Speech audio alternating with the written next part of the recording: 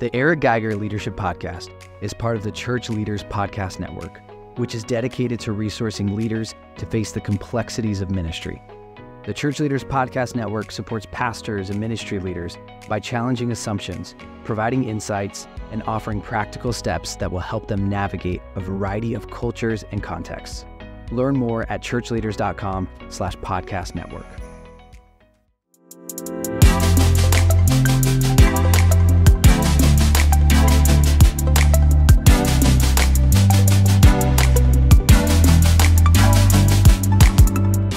Welcome to the final episode of the Eric Geiger Leadership Podcast on succession.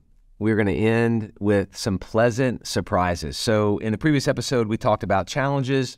We've given an overview of how succession has worked in the context where I serve and my predecessor, Kenton Beshore, serves as well. But on this episode, we're going to talk about the beauty on the other side of the pain. So last episode was, there's some pain. There's some pain involved in leadership. There is no such thing as leadership without pain, and there's no such thing as succession without pain. But if you will hang on and constantly leave your ego beside on the ground and press forward with the health of the church as the number one priority, or the health of the organization, the ministry as the number one priority, you can get to the beauty of the pleasant surprises. And so we're going to end this season talking about some pleasant surprises. 4.5 years in, Ken, we've been doing this for 4.5 years. So good. What?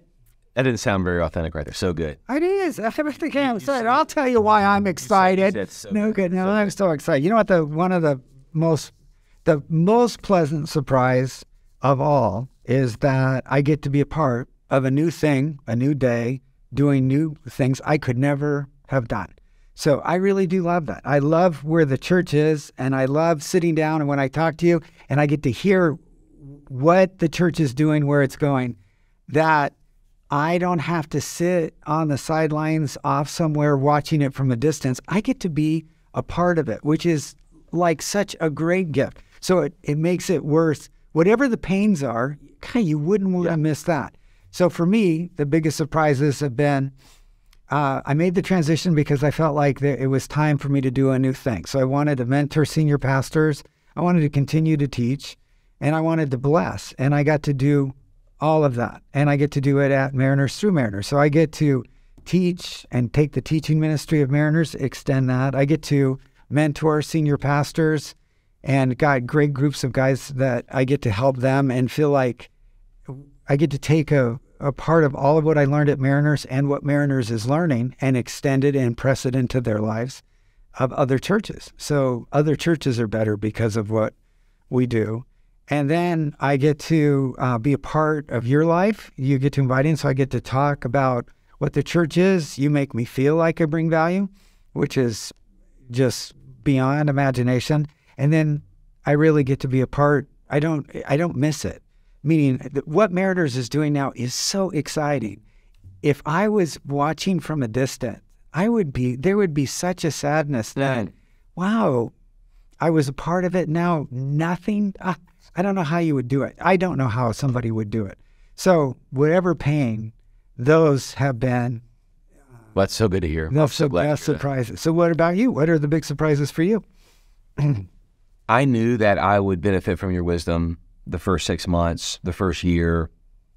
You know, if someone said, how long, I don't know if I'd have said a year, 18 months. I knew I'd want you around longer, but I thought in my head that I wouldn't maybe need your wisdom as much for such a long period of time. I'm just thinking back to the last 5 days. So in the last 5 days, I've had 2 conversations with you that added significant value to me as a leader, and I think both helped our church. So you sit at the 4 p.m. It's our first Saturday night service. You come and you take notes. I knew you were going to do that the first 6 months. I did not. If you had asked me 4 years ago, would he still be doing that 4.5 years in? In my head, there's no way on a Saturday afternoon that you would come every single week and sit there. Yeah. And I've never even asked you. You just keep doing it, and I'm so thankful. So that's been a surprise because I feel so supported. But then also, this is so beautiful how you do this. We have a debrief time after a message. So people affirm, the sermon, affirm the worship and testimonies and things that happen in the worship service. If there's any changes that need to happen before the next, we have 4 more services after that, then those are brought up. And so when there's a group, there's like 10, 15 people in the room, you talk to me, everyone's saying things about my message. You in those moments only say positive things about my message. And then when everybody leaves the room, and this isn't every week, but it's some weeks where you'll say, hey man, can I give you one nugget of insight here? And so you affirm me in front of everybody, but when you have either a correction or a consideration, you always do it when it's just you and me. So I guess I've been surprised at how disciplined you've been for 4.5 years to do it that way. I knew any leader would think that's how I have to do it for the first 6 months or for the first year, but that you still treat our relationship with such respect to still act that way 4.5 years later. I did not expect that. And honestly did not expect I would still get such great feedback from you. So I do give good feedback. You are so insightful, brilliant feedback. So Saturday night you said, hey, here's one thing you said. I think you should consider saying it this way, and you were right. You gave great feedback. Then on Wednesday, so that was Saturday. Then several days later, we had lunch. We have lunch once a month, and in this lunch, you have a list. I typically have a list of notes on my phone. I had one thing I was wrestling with. To be specific, tell the audience what it is. I wanted to share about year-end giving, which our church was super generous, and we had our best year-end giving ever, which was awesome, is awesome. But I also wanted to share about purchasing Mariner Santa Ana, which is a building in a city in Orange County where one of our congregations meets, and we're in the process of purchasing that. And I was bundling that communication together. And I ran it through with you, and you said, Eric, but I love both of those. Both of those are great. Those are 2 different communications. And so I listened and thought, man, he's right. He's right. I'm muddling those together. So I moved one of the communications up a week and the other back a week, and the answer is better. So the pleasant surprise is I feel comfortable asking you 4.5 years in. You care enough to still tell me, as opposed to, dude, I don't care about this anymore. 4.5 years later, and that the church is still winning. Yeah. So really the winner from our lunch on Wednesday is the church. The church got better leadership because of you, but the only reason the church got that better leadership from you is because of our relationship. You know what, another surprise I just thought of that is, I never would have anticipated it, is my relationship with your daughters. Your daughters love me. They do love you. I've taken them to Israel.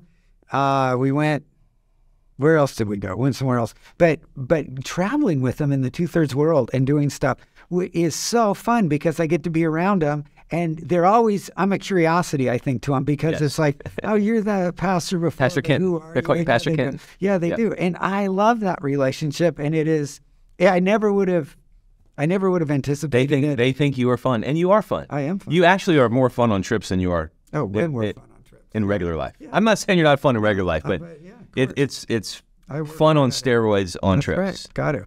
But that was the fun thing. And with Kay, too. So just, it isn't just our relationship. It's with your family. And I love seeing them at the church. They make a point of talking to me, and they're both very different. Yep. But they're very comfortable with me. And they are. So that was a surprise. I had a pleasant surprise for me has been seeing how excited you are when Mariners has a victory in the realm of God answering a prayer or a vision being fulfilled of something we had. I can tell it's not just nodding that you're okay with it.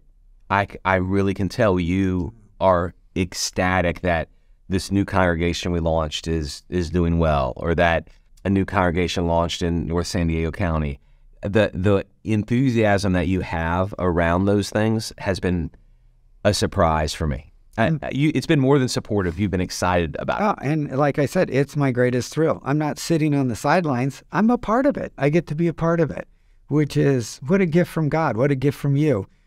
Who would want to miss it? So, one of the things I would hope somebody that was listening to it, as they're thinking about succession someday, people dread it. You shouldn't dread it. I'm having the time of my life. Great. Everything about my life. I love talking to you about the church. I love hearing about you got issues and money thing. And I love walking out going, it's not mine anymore. Yeah. I'm out. One of the most fun moments is Ken will come into the office and, if we have a meeting at 1 and he gets there at 12:55 and I'm wrapping up a meeting and he can tell it's intense, he'll be like, I'm so glad that whatever it is you're meeting about, I don't have to know. I know. And I don't want to know. And so that's the fun part. But so I love what I did. Yep. And I wouldn't want to miss any of it. But I love where I am and I love what I'm getting to do. And I couldn't do that unless I made the change. Mm-hmm. And then to get to see you and be a part of what you're doing, you can't orchestrate it, couldn't make it happen. I couldn't come in negotiating for that. That's only a gift that you can give. But I have to be the right person because, there's so many things I could have said, so many things I could have done that would have ruined it. And you would have had to go, you'd had to throw me out. You would have had to in a gracious way. And I would have had to walk out. So I'm so glad we never, here's another thing. We've never even gotten close to that line. Wherever that line is, it's a far, far away from. Stay way away from. Yeah, we've stayed far away from that line. It is. So you got to be willing to suck up whatever it is because nothing.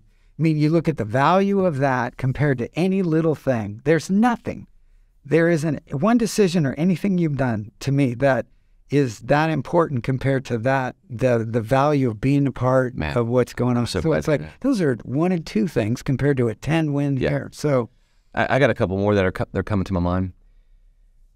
I have been surprised, and this has been pleasant because our relationship's gone so well, at 4.5 years in, how much the healthy transition still matters to our church. Yeah, I am too. It still matters 4.5 years later. It does, and I am shocked by that. We had an elder transition off, so people serve on our elder board for 4 years at a time. And Chris Morris, who's an awesome elder, love the guy, his wife Catherine, they're amazing. He had we call it a swan song, basically his last charge to the elders as he was rotating off.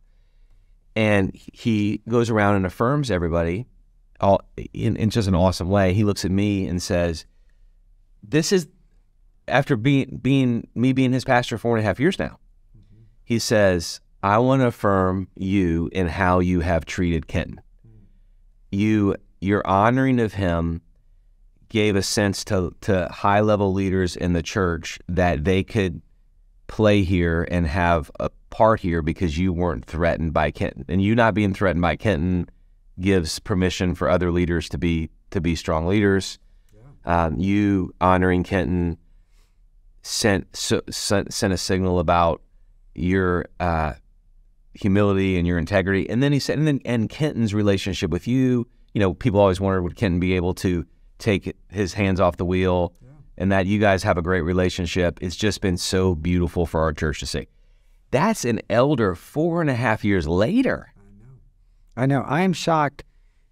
I would say weekly, that might be too much, but it seems like weekly somebody comes up to me that is a leader, and usually a leader in business, and they're just aware of all the dynamics, and they make a thoughtful comment about, I got to tell you how proud I am of the church. So proud of what Eric's doing. So proud of you. However you guys have managed it, whatever is behind, I just love that you're doing it. Thank you. But they make a point of saying thank you. And I would have thought, if you'd asked me, maybe that goes for 6 months. Right. But nothing like it is. So, yeah, what does that say? So for a listener, what's the learning? What's the deeper learning there? Well, why are people still 4.5 years later valuing a healthy transition so much?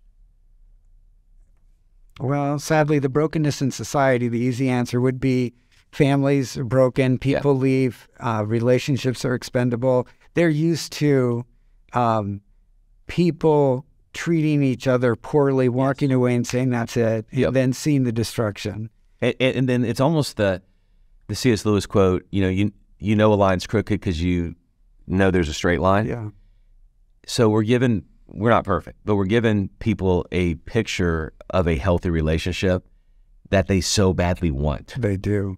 And so I think it gives them hope. I think one of the things is, I think people would say, if they could be most honest, churches should do that this way. If anybody should get it right, churches should get it right. And you'd love to say, I don't know the percentages, you'd have a greater sense of what's going on in the country, but it sure doesn't seem like we get it right. And why I'm so committed to talking about it, working hard, giving up whatever I have to give up, because when it's working, it is probably one of the most powerful things in the greater community. People that don't even go to our church will comment to me and say, "Oh man, I've heard you guys done such a great job." Wow. So just the idea of who you are in the community, churches should do this well. That's great. And a large church, has a big footprint. They're going to look at it, and if we don't do it right, they're going to go, "Yeah, look at you guys." And it's little John 13:35. By this, all men will know you're my disciples, by the love that you have for one another. Like, it should be different in the church. They long for it. So I think that's a reason for it. What do you think?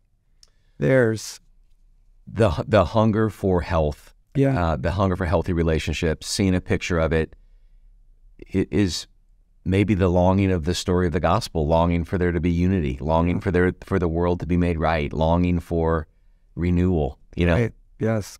And so, again, we're not perfect, but giving people a healthy relationship is a gift. Right. All right, another pleasant surprise for me. I knew I would always be able to gain wisdom from you in old situations, meaning something you had been through before. But it's a reminder that leadership's transferable. You led for a long time, but you never led through a pandemic. Nope. But yet you offered so much wisdom to me leading through a pandemic, even though you had not led through a pandemic. I underestimated, even though I'd spoken about this and even written about this, about how much leadership's transferable. There were a lot of leadership principles because you led during startup years at Mariners Church, you led during transition years from one facility to another, from a name change to a merger. I mean, you led through a lot of seasons. So you had lessons there that had application for current context. I think that's been a pleasant surprise for me, that not only are you available for plays you've run, but even plays you haven't run, because you have wisdom for new plays because of just the leadership muscles of running the old plays. That's kind of you to say. And I do feel that, because I agree with you. Leadership is transferable, and what you know, you do know. And a lot of what I know, there's very few people that want to know what a pastor knows, which is leading a church, leading a congregation, which is different than business and other things. I mean, many of those principles are transferable, but most of what I know translates to a church. Another pleasant surprise for me has been, I don't know why this is true. You can probably tell me why you think it's true, because you really are an expert counselor. Why do I not feel threatened when I'm in a meeting that you're leading? So I wondered if I would have to take it, like I'm going to honor him and he's going to be leading this meeting, but secretly I'm going to be wondering why I'm not leading the meeting. But I'm in meetings frequently that you lead. For example, we had a Saturday night, we had a reunion for the bus that we were on in Israel. I didn't say anything in the meeting. You led the entire meeting. Right. And led the whole trip to Israel. You led the whole trip. I didn't feel threatened. I only played on that trip where you asked me to. I submitted to your leadership that entire trip and completely enjoyed it. Right. I enjoyed not being in charge. Yeah. What is that? Well, I think it's healthy for you. I mean, one is, I think that shows your strategic nature of, I know where I need to be leading, and I'm going to be all in those moments. And I think if I crowded into a moment like that, that wouldn't be okay with you. And I think I'm smart enough to know where those moments are. So they're not you are. They're just any leadership moments. Right. So where I'm leading, like staff meetings or elder meetings, you're not in those. You're right. Wouldn't be a part and wouldn't want to. Well, you brought me to a staff meeting to talk about a certain topic. Yes. But it's like, this is what I need from you, Kenton. Would you do that? That's totally appropriate. I'm happy to do that. But I think given it, like, okay, we're going to go on a mission trip or do that, or I'm going to Israel. So there's a place that I am leading. I think all great leaders, I think one of the reasons why I was a great leader is I knew how to follow. I worked in a church before I became a senior pastor. Yes. I understood what it meant to be a great staff person, and I said, and I was when I worked for someone. I submit when Tom Rayner, my boss at Lifeway, Rick Blackwood, my boss in Miami, I submitted to them, followed them, busted my. And there's a joy in it because you're saying, I know what my responsibility is here. I'm going to do that and enjoy it. And then when it is my responsibility to lead, then you're all in. So I think you've got a good sense of what that is. And I think the other thing is I'm super aware and am sensitive to my position. I am what I am. I'm pastor emeritus. I am not the senior pastor. I don't want anybody coming to me about any day-to-day things. I don't want to be involved in those things. And so you can't speak to something you're not going to be in the game for or on the team for. So I'm on the team for these big things with you, but I'm not on the team for anything else, so I shouldn't be talking to it. And I don't want to lead that. And practically, just for the predecessors who are listening, even though you led that whole Israel meeting, there's multiple times I never asked you to do this. I've never one time had to ask you to do this. You are saying sentences of, hey, I'm so excited about what Eric and I are planning for future Israel trips and what we're going to talk about. You make it clear that we're a team. Oh, I even worded it, we're saying Eric has decided, and I'm excited, so that they see this is an Eric decision, and I'm happy to join him in it, but it was Eric's decision, not mine. That's how you do it. That's you do right. it. You constantly send that signal.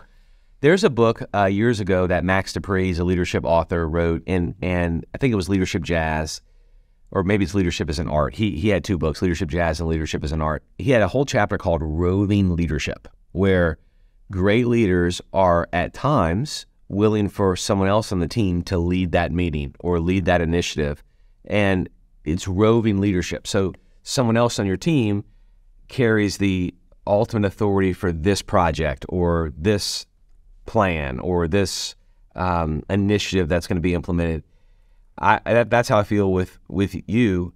There's things that, man, I'm so grateful that you can be the roving leader and lead because of your credibility and your expertise and because of our relationship. So I've not at all struggled, and this has been a pleasant surprise with you leading things. I enjoy you leading things. Yeah, I think you do. I think there's you are a highly charactered, very trusting person.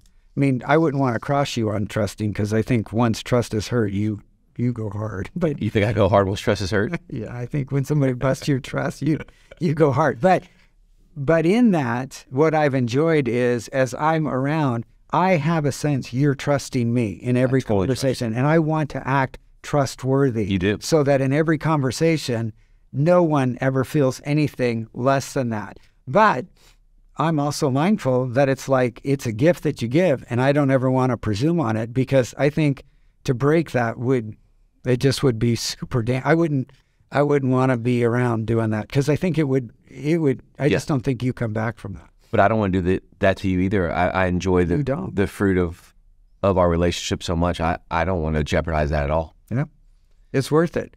All the pain, all the energy, the hard work I think we did on the front end getting ready for it, me getting ready for it, then the hard work that you've done in being in a situation that's challenging, where you're trying to balance, okay, I want to honor the past, but at the same time move forward.